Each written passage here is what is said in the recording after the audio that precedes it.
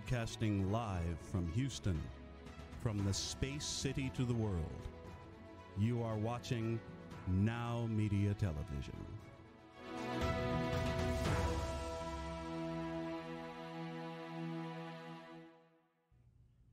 Today in Pain Diaries, we're going to talk about joint injections. Also, we have a few very important guests today that will discuss with us everything about pain medicine, home health services, and medical technologies that are changing the way we deliver pain-relieving treatments. Remember, you can find me, Dr. Suzanne Manzi, at performancepain.com or call 346-217-1111.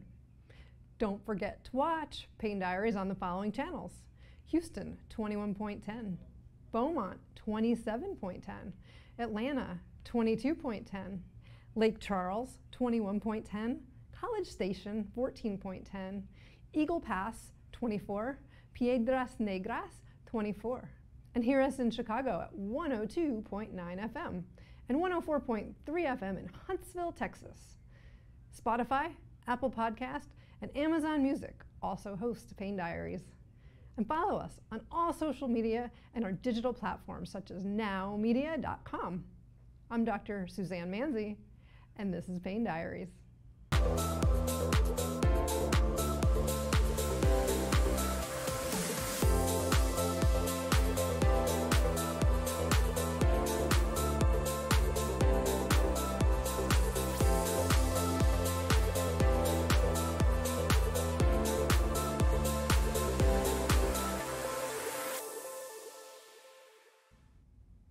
Welcome back to Pain Diaries. Today, I want to discuss the many different types of joint injections. Why do I want to discuss this topic? Well, there are so many different options for relieving joint pain. First of all, what is a joint injection? An injection into the joint is a treatment option for pain in the joint that results from an injury or from a degenerative joint condition. So let's take a step back for a second. What is a joint? It's the point in the body where one part of the skeleton is connected to the other part. Think of it like a human hinge. Our joints allow our muscles to move our skeleton. There are different categories of joints, but I'm going to focus on the joints that can possibly cause us pain on a day-to-day basis. Have you ever had knee pain, hip pain, shoulder pain, or even back pain? If you have, you know what joint pain feels like. It's not a good feeling. So how do you know if you're a candidate for joint injections? Usually, if you have pain in the joint and it's disabling, and you have failed other more conservative measures, such as physical therapy or medications, you may be a candidate. We like to utilize joint injections to put the medications directly where they need to go, so you receive the full benefit, unlike oral medications that have to go all the way through your digestive system and may not fully absorb into your bloodstream and get into the joint space where the medication needs to be delivered. You may also be a candidate if you have joint damage from an injury that causes pain and decreases range of motion. At the end of the bones that form the joints, there's cartilage or a cushiony surface present. This can tear and cause significant pain. There are also ligaments and tendons that hold the joint in place, which can also be sprained, strained, or even torn. This may cause pain, which can also warrant joint injections.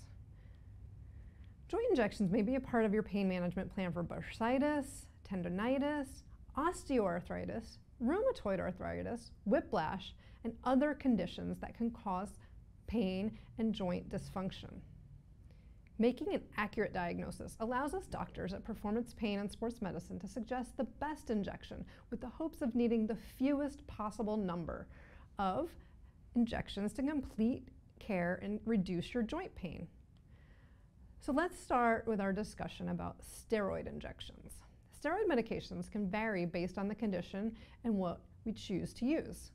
We utilize medications with big names such as dexamethasone, triamcinolone, or methylprednisolone to inject into the joint. You may have referred to these as cortisone injections. These medications are anti-inflammatory. They work quickly to reduce inflammation that contributes to pain. With a steroid injection, local anesthetic may be added to that injectate. This agent numbs the nerve endings in the joint, which also help increase the comfort and flexibility of your joint.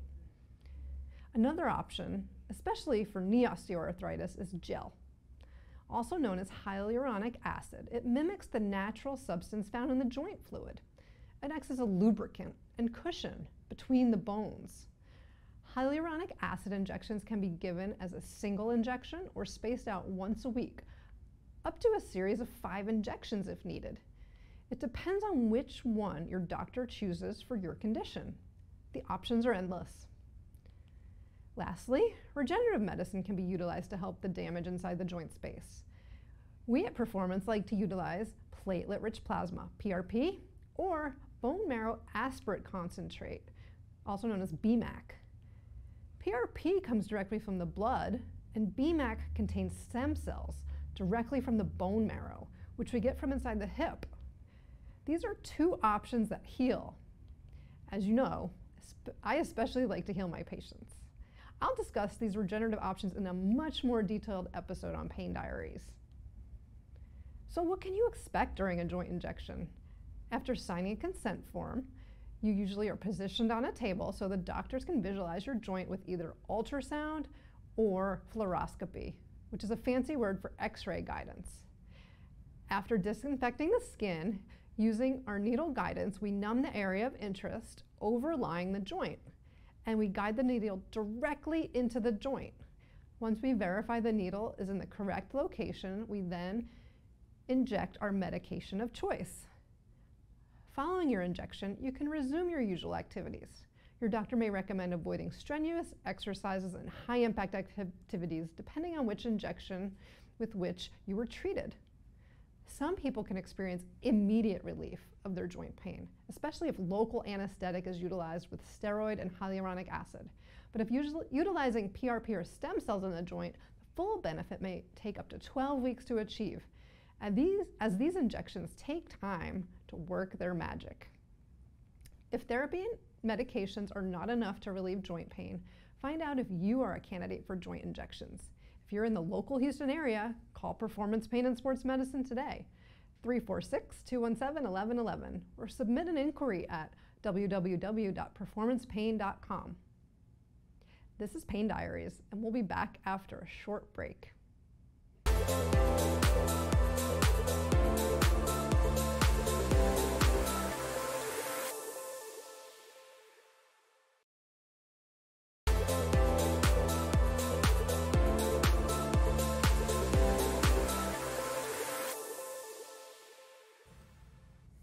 Welcome back. I'm proud to introduce Mr. Mohamed Hussein, Director of Development of All About Home Care Incorporated. This company provides skilled home health services to geriatric patients in the greater Houston area. They've been serving the Houston community for nearly 20 years. Mohamed is the Director of Development at All About Home Care and has served in this role for the last 7 years. We're excited to learn more about the services you all provide, and will help us differentiate why we would need to utilize home health. So let's start with, tell us, what is All About Home Care? Yeah, so All About Home Care is a Houston-based company. We've been servicing the Houston community for nearly 20 years. Actually, next March will be our 20th year anniversary. Congratulations. Thank you. So we're very excited. During the course of our company's existence, we've serviced I think over 6,000 patients, so we're very proud of the work we do and the population that we serve. That's awesome. Congratulations. Thank you. Can you tell us a little bit about home health? Because I know some people can be confused about, oh, are you going to send somebody that's going to help with care at home for my older parent or aunt or uncle, Yeah. or does the patient have to be sick, or just kind Sure. of, if you can differentiate, that'd be great. Yeah, so you know, the healthcare continuum is a very large you know, space, and there are a lot of different types of specialties and specialists. Home health in particular is one space that is growing, and we're seeing more and more patients get home health services, and home health services really has a wide range of different types of niches. You have all the way from the non-skilled, I think, which is what you may have been referring to, a more like companion care, assistance with you know, grooming and some activities of daily living, all the way to, you know, very highly skilled wound cares and infusion therapies and things of that nature. So there are a lot of different specialties within home health. from the non-skilled side all the way, through the skilled side. Okay. Are you at All About Home Care specialized to do anything besides just home health? So maybe elaborate more on exactly what you guys do. So what we do is specifically the skilled side of home health. So we send, there are 6 main disciplines that we are able to provide in the home health, in the home setting. And that includes skilled nursing, physical therapy, occupational therapy, speech therapy, medical social work, and home health aides on a limited basis. So the services that we provide specifically are more post-acute skilled home health services. Okay. Are there certain criteria that the service is needed to fulfill, for that patient to get that service? Do they have to fulfill certain criteria, or can anybody actually get it? So our organization, we're more geriatric oriented, and so we service primarily the Medicare population. And Medicare covers this service as a benefit, but it does require that the patient be homebound. So there is a technical definition as to what constitutes homebound, but it is essentially that the patient is confined to the home, or that leaving the home is medically contraindicated and requires a taxing effort or the assistance of a person or an assistive device. So that the patient be homebound and that there be a medical necessity for the service that has been ordered, whether that be nursing or physical therapy or any of the other services. What if it was just a young patient and they just couldn't drive because of their injury? Would that be an indication too?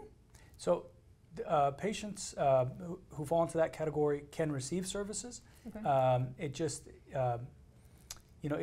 most plans follow the Medicare criteria, so they would have to check with their insurance to see if that's something that they would cover. Okay. But that would be a potential patient as well. Absolutely. Yeah, that type of patient is absolutely potentially a home health patient. Okay. And your role in the organization, can you elaborate more on that in case we need to contact you? Yeah, absolutely. So my role is as a director of development, and I have kind of a dual mandate. So most directors of development are out kind of growing the business, which has been certainly one of my main roles, and that is through educating the community about the services that we offer. Letting primary care primary care practices and other specialists know that we're a community resource, as well as hospital systems, and skilled nursing facilities. And then my second mandate is really growing the infrastructure of the organization. So, part of my mandate is facing the community and growing the organization, then also growing our infrastructures so that we're able to handle those additional patients. That's fantastic. So usually when you get a patient on your service, what's the length or duration that they're on your service for services? Great question. So our services are intermittent. And what that means is that we provide services for a short duration of time. Where they're typically 45 minutes to an hour, hour and a half, depending on the complexity of the visit. And our patients are typically on service for 45 to 60 days, but that can also increase, depending on the case. But we deliver care in 60-day episodes typically. So usually within those 60 days, patients are stabilized and we're able to discharge. Occasionally we will recertify for another 60-day period. Oh wow, 60 days. Yeah. That's a decent amount of time. Hopefully people get better in that. Yes. Sounds like a long time frame. So it depends on the case, and more and more insurance companies are giving kind of more per visit authorization, so they'll authorize a certain set of visits rather than a 60-day period. But we're proud of the outcomes that we're able to achieve in that period and get people better. Great. Yeah, I've referred people to home health in my practice before, and it seems it's a great service for those people that they're stuck at home and they can't get to outpatient therapy. But that's fantastic that you have to offer those services. What if the patient happens to get readmitted within those 60 days to a hospital? If they became more acute again, what happens then? So, one of our main objectives is to prevent hospitalizations. So that's one thing that we're constantly working. We're working to design a plan of care that keeps the patient out of the hospital. So that's one of our main objectives. Should a patient be rehospitalized, we would perform like a transfer coordination with the hospital. Okay. And then once the patient is discharged with additional home health orders, we would resume their care in the home setting with a new plan of care typically. Okay. Yeah, the fact that that's one of your goals is to keep them out of the hospital, I'm sure Yeah. everybody likes that. Not just Medicare, but the patient. Absolutely. And I mean, their yeah. families, for sure. Absolutely, absolutely. Really, the role that home health plays, home health is a type of space that brings a lot of value, for the whole healthcare system, in my opinion. So I'm really, proud of the work we do, and I think it's very valuable work. Oh, absolutely. Well, if you or anybody you know that's interested in any of these services, please reach out to All About Home Care at www.aahcare.com or call the office at 713-802-1211, or come see us at Performance Pain and Sports Medicine, and we'd be happy to refer you to All About Home Care if you are a candidate. We're happy to work together to help you get better because, as you know from Pain Diaries, you have to take care of you and your family members so you can take care of business. It's time to go to a commercial break. Mohamed, thank you so much for participating, and it's great to see you here on the show. Coming up next, we have more special guests to enlighten you into the world of medicine. Remember, I'm Dr. Suzanne Manzi with Performance Pain and Sports Medicine, and you're watching Pain Diaries.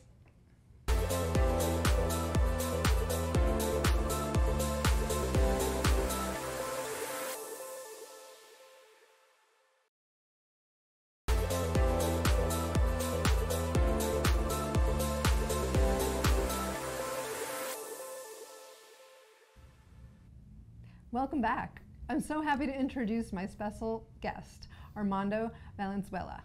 Armando is a results-driven medical sales professional with over 25 years of experience. He's worked with various national manufacturers and distributors to provide him with a vast and diverse knowledge of key industry products and players. He is an exceptional communicator with the ability to present solutions to his clients. Armando is constantly looking to learn about new products and industry trends to help his clients stay ahead. So let's get this straight, Armando. Your clients are usually doctors and business owners that take care of patients, right? Absolutely. I'm happy to be one of them. And your goal is to ensure patients get what they need from their medical professionals, right? From A to Z. Love it. One of the divisions of your company includes an MRI center that stands out from surrounding competitors. Weight-bearing versus lie-flat MRI, when imaging the spine makes a difference. So I'm excited to hear about why this is different and what patients can expect with going into a weight-bearing MRI. But let's back up a little bit. Let's start with some basic questions. First, I want you to tell me a little bit about your business before we get into the MRI side. So what our business provides, earlier I said, from A to Z. Patient gets injured, patient has pain, they go to see their physician. We can provide solutions for any type of foot pain, leg pain, back pain, shoulder pain. We have doctors that we work with that provide solutions from providing implants to providing diagnostic testing that can help the physicians that we work with diagnose what these problems are and how to fix them, so to speak. Okay, very cool. I know I've worked with you with different implants that help people with their spine pain. I've also worked with you with kind of like a referral type network where doctors and other doctors refer to each other, which is great to get patients to what the ultimate point of what they need from whichever doctor, treats their known condition. So it's been a pleasure to work with you for the past couple years. Thank you. Yeah, some physicians don't always treat every type of injury or problem that a patient may have. So having a network of physicians like yourself and others that I work with is helpful for me to be able to provide doctor solutions and other options. I completely agree. I love that. So let's go back.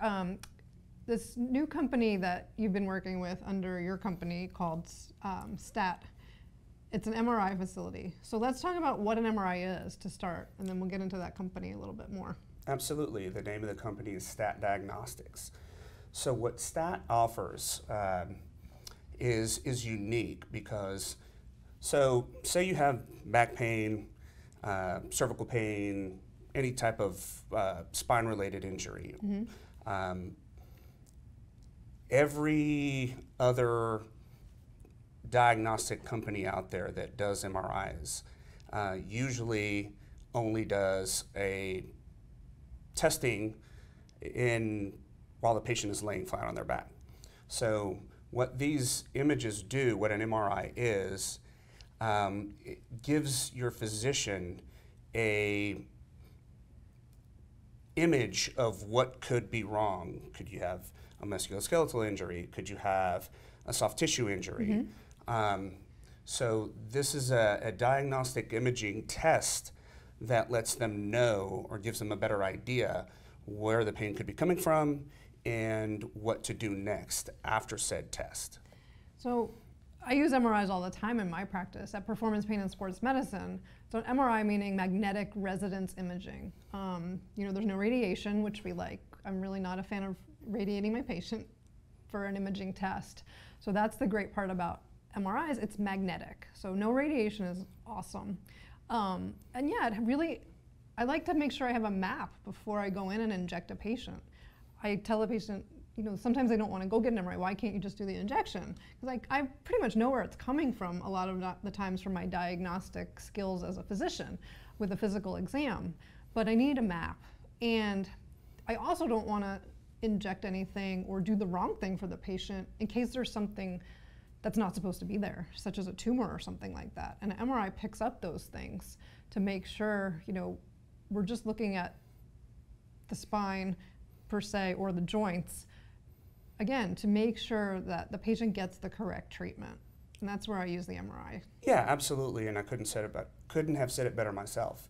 Like I said earlier, typically if somebody has back issues, cervical neck pain issues, you go to your physician and you have the conversation of, I'm having this pain when I sit down, when I stand up, when I'm running, when I'm walking. But when we send them to an imaging center, what's the first thing that we do? We lay them down, right? And in our opinion, that's not going to give you the best possible image or depiction of what could be going on. Right. So at our centers, we have a weight-bearing MRI facility where the patient does lay down initially. We take some images in the supine position, and then the machine itself rotates to be weight-bearing. Oh, that's cool. So it loads the spine like it normally would be when we're standing, sitting, and then we take images in that position. And then we're able to show the physician the difference between the images while the spine is weight-bearing and when it is not. I can't wait to send some patients there to see what the difference is, because I've only had either patients sitting or, again, 99% of the time they're laying flat. We feel that, and we have proof with physicians that are sending to us now, and they see both images, they're able to get, like you said earlier, a better picture of what's going on so that you can have a better treatment plan for them. Wow. So I know I've been in an MRI before, and I don't mind it, but some people are very claustrophobic. Is this the same type of tube with that claustrophobic feeling where you're very enclosed in the tube, or is it a little more open? I can relate. I've had an MRI of my shoulder years ago, and I was in a tube, and it was very, very claustrophobic feeling. It was not fun. And then when you have to stay still for 45 to 50 minutes, it can be kind of overbearing. Our unit is an open design. Ooh. You can have headphones and listen to music while you're experiencing the imaging test. And it only takes about 35 to 40 minutes. That's pretty fast. Does it also make those loud noises that all the other MRI machines make? It is. It does, but you don't hear it because you have your headphones listening to music. Even if they image your neck, you can wear headphones? Absolutely. Oh, wow. That's impressive. Okay. So what else would you say, is unique about this? I mean, other than what we've spoken about before, about being able to give your physician a more accurate depiction of what the problem is, what is causing the pain, having the open design, having multiple facilities in Houston. That's about it. I can't think of anything else that. Okay. And you have multiple. Yes, okay. We do. We have facilities in the Houston area, and we have facilities in the Woodlands. Okay, perfect. So that's great that there's options instead of just one location. I know you told me previously there's a location on Katy Freeway. Not quite yet. Not quite yet. That Okay. is in the works. Perfect. But as of now, we have a couple of facilities. One in I-10 off of I-10 and Shepherd, and Okay. one in the Woodlands. Awesome. So that serves both bigger metropolitan areas of the greater Houston city. Absolutely. Okay, Absolutely. very cool. Well, I'm really happy to have you here today. I'm excited to hear more about the different technologies that you work with in future episodes. I'm happy to be here. Thank you. So if you're interested in any of these services with weight-bearing MRIs, you can contact Stat Diagnostics at 832-831-0268, and they're in Houston and the Woodlands, as Armando said. So Armando, thank you so much for being here. We really appreciate you and look forward to seeing you in future episodes. Thank you for having me.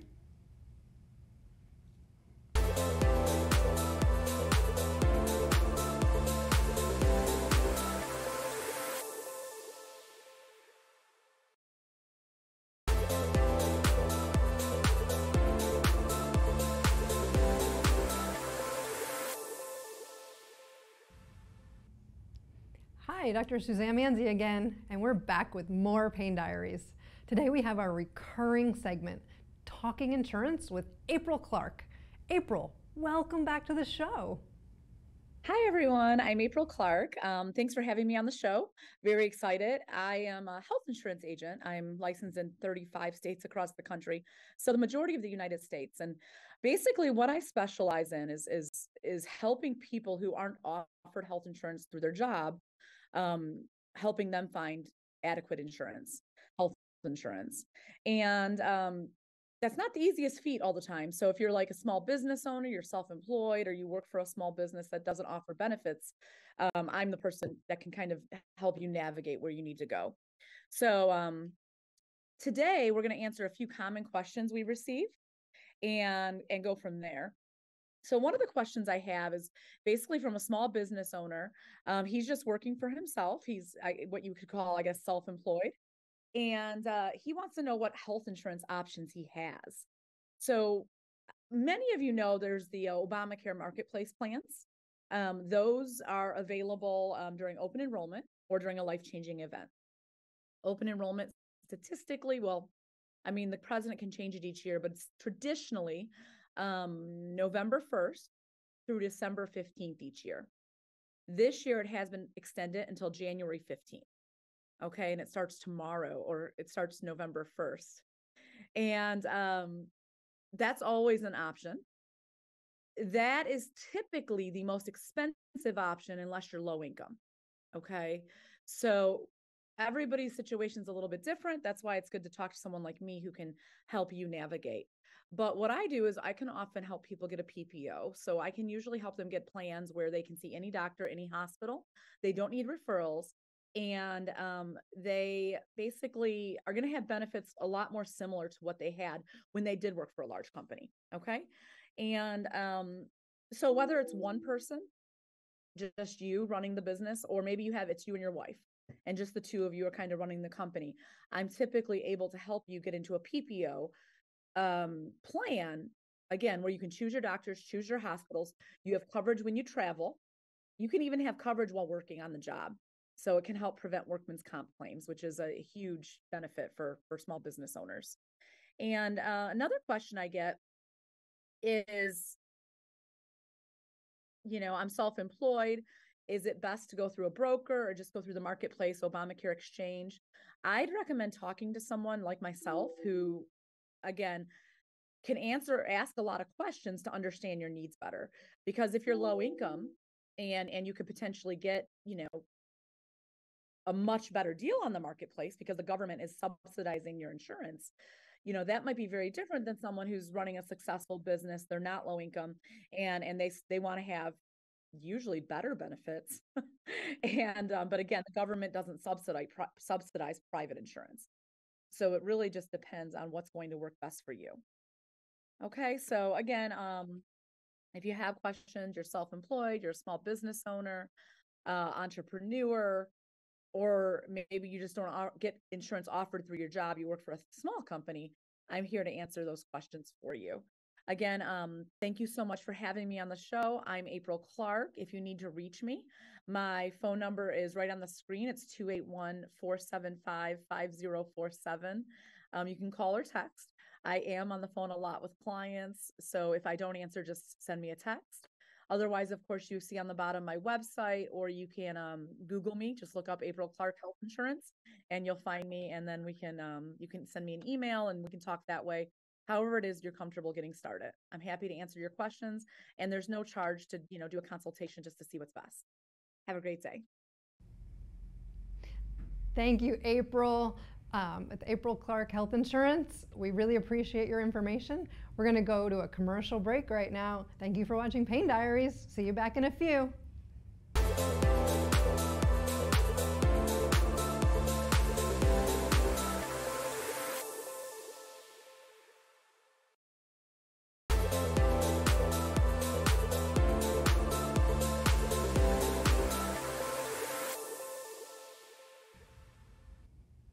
Hi, I'm Dr. Suzanne Manzi. Welcome back to Pain Diaries. We're going to talk some more insurance today. This time, benefits specialist Dana Oliva with the Alliance Medical Group will be joining us. I'm so excited to introduce him right now. Hi, this is Pain Diaries, and I'm Dana, the benefits strategist with Alliance Insure Group. I help protect my clients from unexpected medical costs. Today I'll be discussing how can you choose the best plan for you. Now, while cost is usually the top of mind for most individuals, there are things you want to consider when trying to select your plan.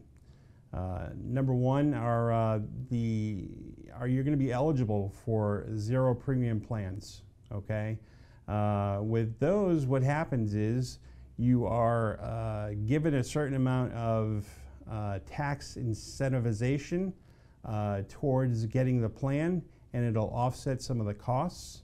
So that's one thing to consider. The other thing is deductibles and coinsurance. What are you comfortable with? $9,000 are pretty typical for some of the new plans that are coming out in 2023. And if you need to, we can bump you up to different metal levels, and we'll explain that a little bit later as well.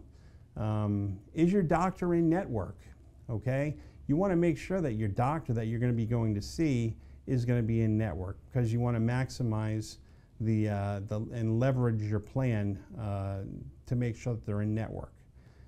Is your medication covered? Some of the medications out there are relatively expensive, and having it covered under the plan is a must. Is telemedicine service available? If that's important to you, we want to make sure that it is in fact listed on the summary of benefits. And when will you need the plan to start by? Some of the plans are date specific, so you need to make sure that if there is a time constraint, that it's going to be met. Working with a licensed, knowledgeable health advisor is usually advisable. They can help you weigh the options. There's typically no additional charge for this service, and you don't need to go it alone, okay?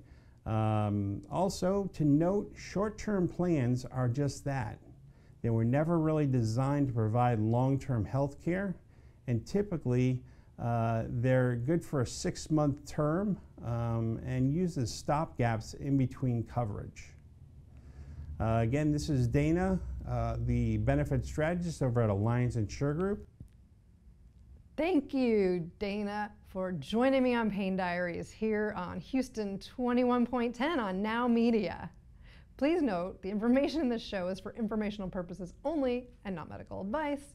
It's not a substitute for professional medical advice, and I urge you to seek medical advice from your physician regarding any medical condition. Reliance on this information provided in this show is provided slowly at your own risk. I'm Dr. Suzanne Manzia at Performance Pain and Sports Medicine, and this is Pain Diaries on NowMedia TV. Take care of you so you can take care of business. I look forward to seeing you again on our next episode.